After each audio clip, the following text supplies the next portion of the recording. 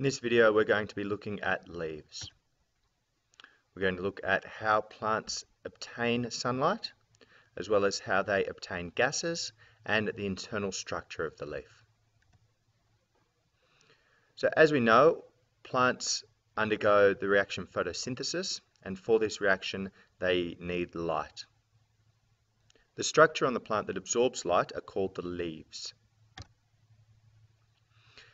Leaves are generally thin and flat and are arranged in a way that the flat side of them faces towards the sun. So therefore as much surface area as possible can be facing towards the sun, therefore getting the most amount of sunlight on their leaves.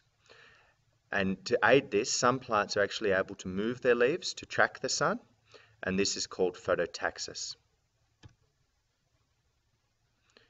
We also know that photosynthesis requires carbon dioxide. So therefore plants need a way of getting carbon dioxide from the atmosphere, and photosynthesis produces oxygen as a waste product, so they need to be able to get that oxygen out of the leaves. One of the ways that they do this is by having small holes on the underside of the leaf called stomata. And stomata consist of a hole or a stoma surrounded by guard cells in the epidermal layer. And what those guard cells do, they can open or close depending on whether gas needs to get out or come in, or whether they're trying to conserve water, because with the gas that comes out they also lose water. Another way that plants can do this is by lenticels. And lenticels are sections of the bark which are permeable to gases. So gases are able to dissolve through these sections of the bark and then be distributed around the plant.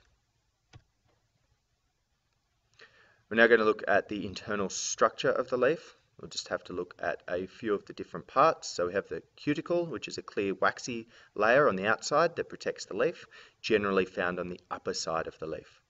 The epidermis is a single layer of cells that again protects the leaf. It's also clear, and it's found both on the top and the bottom of the leaf. So we have the upper epidermis and lower epidermis. As I said before, we've got stomata, which are pores that allow gaseous exchange, so carbon dioxide to come in and out.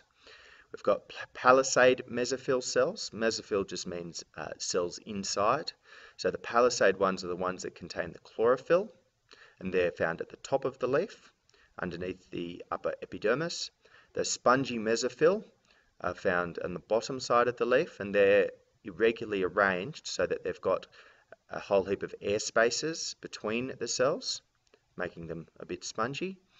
And this is to allow the gas movement from the stomata up to the palisade cells where the photosynthesis takes place. And we have veins consisting of xylem or phloem that run through the leaf in order to move water into the leaf and take the product of photosynthesis, sugar or glucose, back down to the rest of the plant. And so diagrammatically, you can see that we've got our cuticle up the top. We then have the upper epidermal cells, the palisade layer, which contains the chlorophyll, the spongy mesophyll with holes or air spaces through those irregularly arranged cells.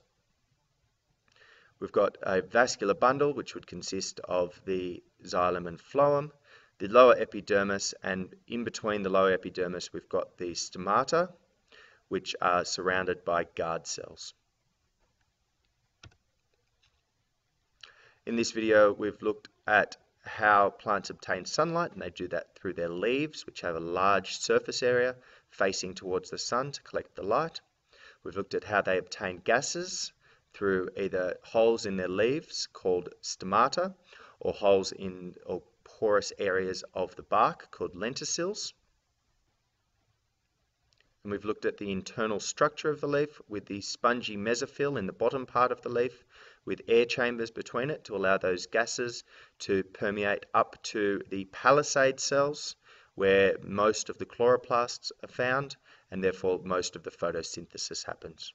Then with the epidermal cells around the outside and a cuticle, a waxy cuticle layer on the top.